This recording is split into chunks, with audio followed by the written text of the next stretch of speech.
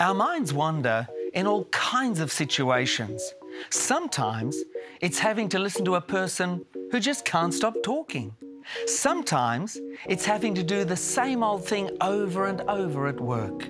Sometimes it's even our regular television show that gets boring and sends us to sleep.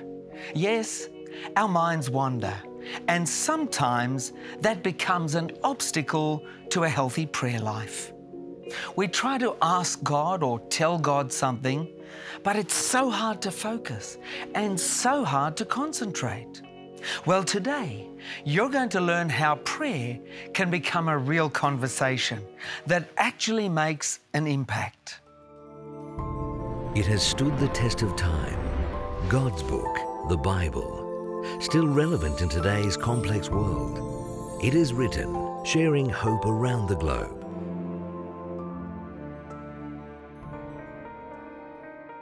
Some of you may be a bit skeptical about prayer. You may question if it's a real connection with the Almighty.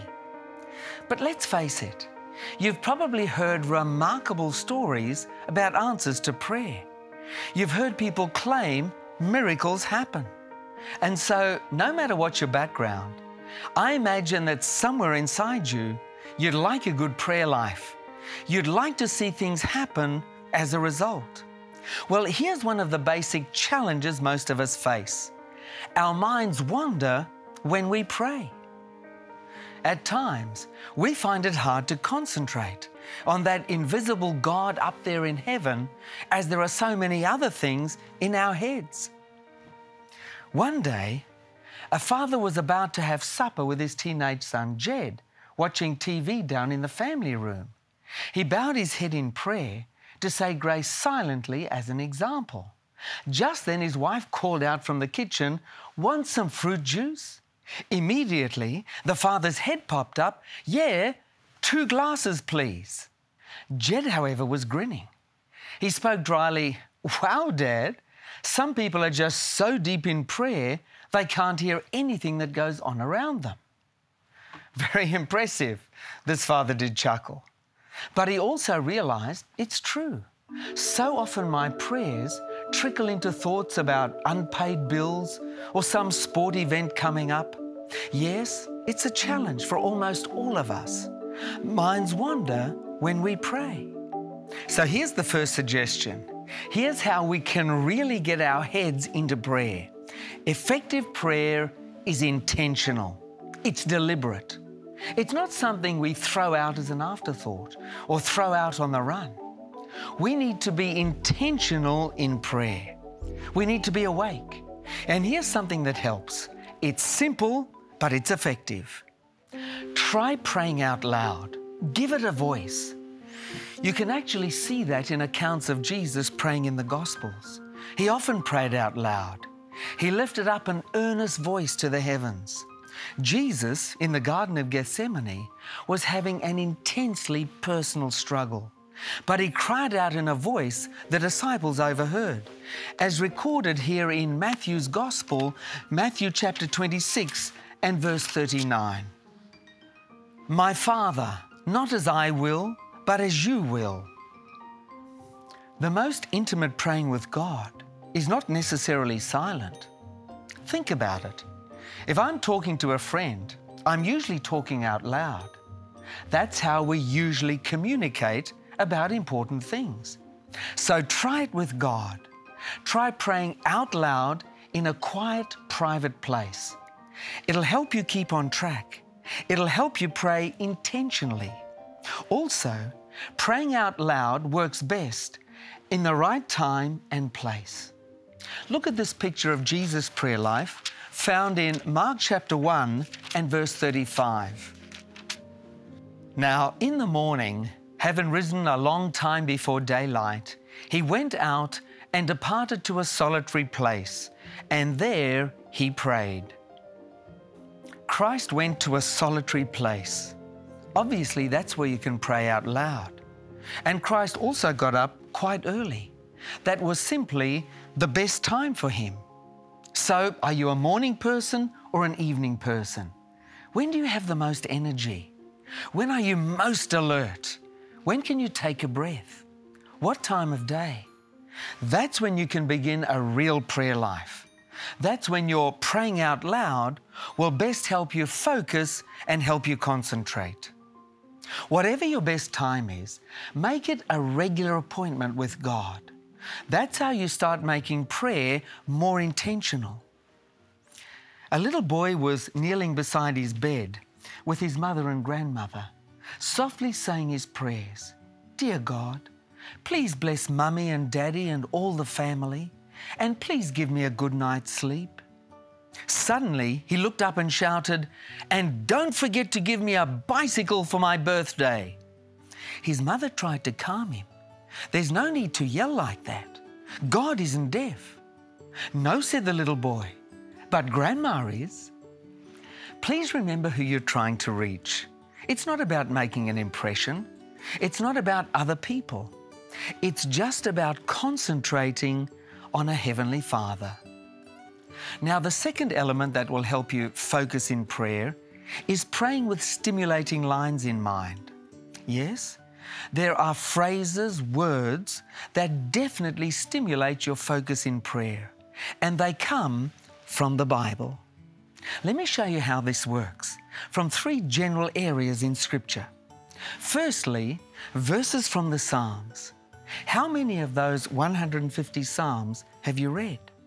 Well, so many of them give us striking pictures of the God in heaven. And those images can help you focus more intently in prayer. Some examples. Here's Psalm 31:3. Since you are my rock and my fortress, for the sake of your name, lead and guide me. A fortress. That's one of the big images in the Bible. God can make us secure. We can hide in that cliff of the rock. He can defend us. So when you have God, the fortress, in mind, it's much easier to focus, asking Him to lead and guide you. Here's one you've probably heard in Psalm 23, verses 1 and 2. The Lord is my shepherd, I shall not want. He makes me lie down in green pastures. He leads me beside quiet waters. Kneeling down, looking up as God as your personal shepherd, that helps you concentrate. The idea of this good shepherd who takes you to green pastures, who nourishes you, who takes you beside quiet waters, who brings you peace, that stimulates good thoughts, good requests. This Psalm 23 image is something that can help you move away from all the distractions, all the stresses that muddle up your mind. It enables you to aim at better things. Yes, the Psalms can stimulate your focus with striking pictures of God. Then there are the Gospels. Those are the 4 accounts of Jesus' life on earth. Well, what stands out in these books? Here's an example. Mark chapter 5. Jesus and his disciples had just crossed the Lake of Galilee, put the boat up on the sand. Just then, a man jumped out from behind tombstones nearby. Turns out, he was the scariest, most dangerous man in the area, that is the region of the Gadarenes. People had tried to bind this lunatic up, chain his hands and feet. He somehow tore up the iron, as he just couldn't be controlled by anyone. Well, the disciples backed away when they saw him coming. But spotting Jesus, the lunatic actually knelt at his feet. Jesus asked, "What is your name?" "My name is Legion," he replied, "for we are many." In other words, this man felt possessed by all kinds of evil spirits, all kinds of destructive issues. What could Jesus possibly do? He commanded them all to go away, as if they were trespassers sitting in someone's house. Suddenly, this lunatic is sitting there by Jesus, clothed and in his right mind. And Jesus assured him he could become a witness, as described here in Mark chapter 5 and verse 19. Go home to your family and tell them how much the Lord has done for you. That's just one example of a person transformed, a person healed by Jesus' words, Jesus' touch. And here's the thing, those accounts can inspire extended prayers. You've probably felt at times that there were issues trying to take over inside you. But this Jesus can heal your heart. He can take out the old and put in the new. Focusing on one of these gospel accounts helps you focus much better in prayer. It inspires you to claim something good. Jesus' words make your words much clearer and much more intentional. Here's one more area in Scripture, the epistles, the letters of the New Testament, such as Galatians and Ephesians. They are so rich. They fill our minds with positive thoughts, as found here in Galatians chapter 5 and verse 22.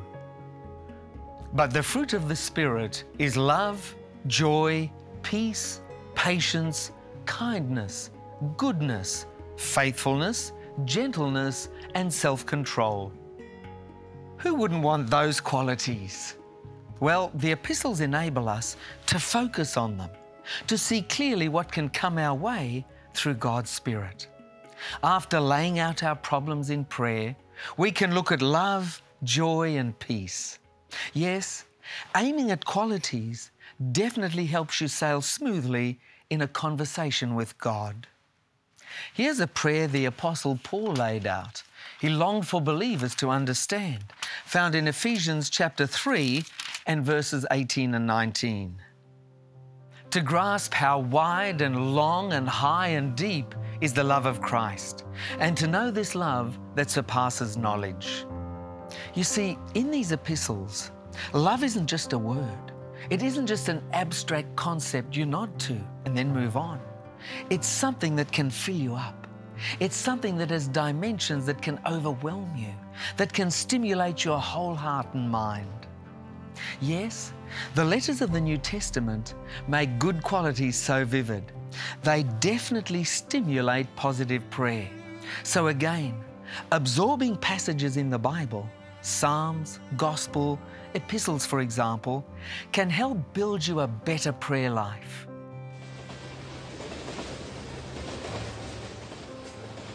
Jeremy had to commute every day, riding trains and subways in the huge metropolis of Osaka. He was a young man teaching English in Japan, and he had opportunities to share his Christian faith. But he also had challenges.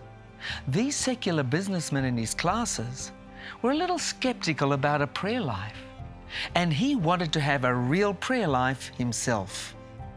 But his busy schedule, his long commute on crowded trains, was getting to him. Every day he would look across a station platform at all the other expressionless commuter faces.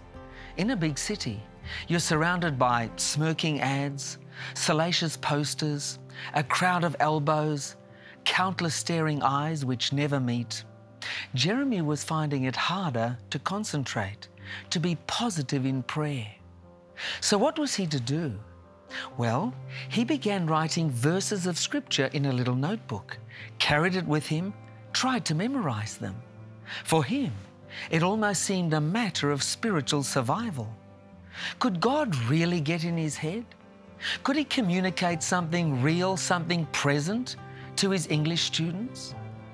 Well, one day Jeremy was staring gloomily out of the train window. Just another ordinary afternoon, off to evening classes, same old grey urban landscape. But suddenly, those memorized texts jumped out, just like this one here in Psalm chapter 29 and verse 8. The voice of the Lord shakes the desert. Boom! A little burst of light in his head. Then other verses here in Psalm 29 rushed in. The voice of the Lord is powerful, majestic, strikes with flashes of lightning, and makes Lebanon skip like a calf. Yes, it felt good to have a God like that in the heart of the city. His voice could accompany Jeremy. Then Psalm chapter 12 and verse 6 came in to make the point dramatic. God's words, it said, are flawless, like silver refined in a furnace of clay, purified 7 times. Jeremy would later describe that experience this way: maybe it didn't matter so much if I was tired or depressed or lonely on the train. God's words were going off like fireworks out the window. Now this young man could pray with a very bright, vivid kind of concentration. Now prayer felt like a real connection. After a while, a different scripture text stimulated him in a different way. It was Moses confronting Pharaoh about his Israelite slaves. He delivered these words from God in Exodus chapter 5 and verse 1. "Let my people go, that they may celebrate a feast to me in the wilderness." Jeremy realized the Lord didn't just call his people out of Egypt to rations in the desert. He didn't just call them out to learn survival skills. He called them out to a feast.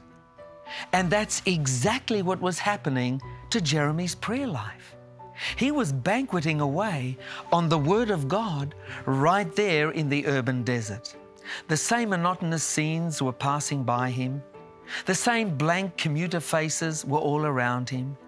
But he was looking out of a different window now. In prayer, he could taste and see that the Lord is good. Jeremy wrote about it this way: "That little rush of Scripture left me exhilarated. It was the first time I had seen how powerfully it can lift me out of my numbing environment." Yes, passages in the Bible can stimulate your prayer life in a wonderful way. And now I'd like to show you one more thing that stimulates focus in prayer. If we take an honest look at our prayer life as a whole, you know what we often find? Problems and difficulties. That's what we focus on when we pray. It's understandable, of course. Sure, we come to God when we're in trouble, when we're hurting, and that's okay. But what we don't want is this: having a negative focus in prayer, having problems at the center of our prayer life. Too often, prayer becomes a passive reaction to misfortune. We plead for help while falling backwards. Sometimes people just keep praying about how miserable they are. That's not the kind of focus that can keep us going. So think about this. How can you make your prayers solution-centered? After all, God is a solution-centered being. Think about it. Think of all the things He could moan about regarding life on this planet. The whole Bible could very easily have been one long divine gripe session. There they go again, stealing, lying, fighting. But Scripture, all of Scripture, builds to one climax: the coming of Jesus and God's ultimate solution at Calvary. All of the epistles explain and amplify and glorify that solution. So, if God is solution-centered, it makes sense to petition Him in a solution-centered manner. We're more in His wavelength that way, and it's a better wavelength. It helps us focus well. Positive prayer is simply about aiming more at where we want to go than what we want to avoid. Do you know why the disciples came to Jesus with an earnest request? "Lord, teach us to pray." They sensed something positive and powerful in Christ's prayers. They sensed that He was really talking with the Father. They sensed that He was making an intimate connection with God. A man named Jim was agonizing in bed in the middle of the night. His emotions were killing him due to an inappropriate romantic relationship. He needed to end it. But saying goodbye seemed to be fatal too. There were so many conflicts inside this middle-aged man. It was suffocating. In the past weeks, there was no air, no blue sky, no way out. There was just this impossible task of somehow telling this woman he would never see her again. This woman who had appeared the most wonderful thing that had ever happened in his life, but whom he now realized was bound up somewhere else. Finally, Jim managed to open up the Gospels. He tried to read something about Jesus' life, and slowly this solution-centered Messiah got to him.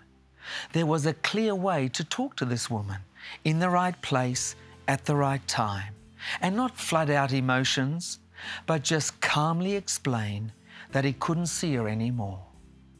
So that's what he focused on in prayer. Lord, you help me set up the time and place. You help me lay it out calmly.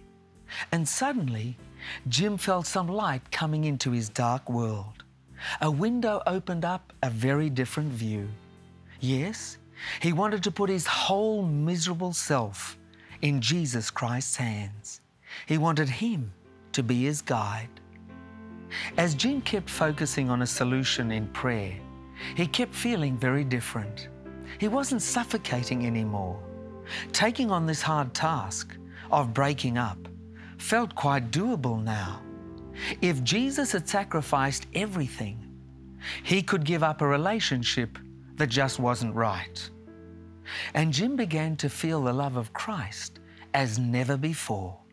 That potential of getting close to a wonderful Saviour seemed more tangible than ever before. Yes, solution-centered prayer does make our focus much more powerful. After all, prayer can be more of a challenge these days. We're bombarded by so many high-tech messages. We're distracted by so many images flashing around us, from mobiles to iPads to big screens. Who can really focus on an invisible God? Well, we can focus effectively. We can do it.